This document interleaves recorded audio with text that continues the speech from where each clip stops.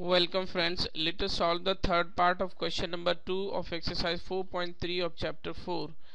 And the question says find the roots of the following quadratic equations by applying the quadratic formula.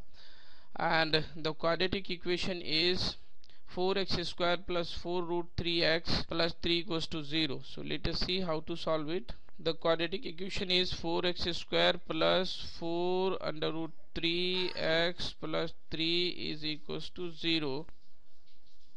This is, if we collect a is 4, b is 4 root 3 and c is 3. Now we shall find the discriminant, that is b square minus 4ac. b is 4 root 3, so we shall find the square of 4 root 3. Here is minus 4 into 4 into 3. This is equals to 48 minus 48. This is equals to 0. Therefore the roots are real and equal, and the roots are minus b over 2a and minus b over 2a.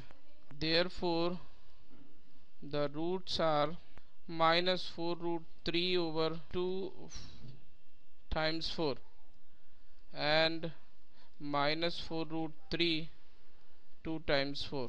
This is equals to root minus root 3 over 2 and minus root 3 over 2. So this is the solution of the question. Thank you.